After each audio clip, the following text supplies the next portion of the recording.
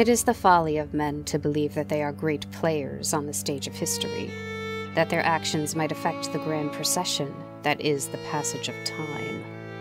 It is an insulating conceit a powerful man might clasp tight to his bosom, that he might sleep away the night, safe in the knowledge that, but for his presence, the world would not turn, the mountains would crumble, and the seas would dry up.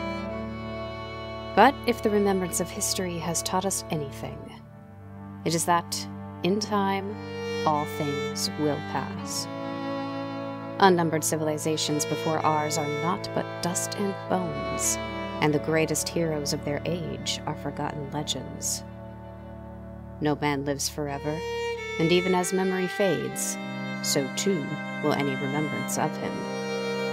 It is a universal truth and an unavoidable law that cannot be denied, despite the protestations of the vain, the arrogant, and the tyrannical. Horus was the exception.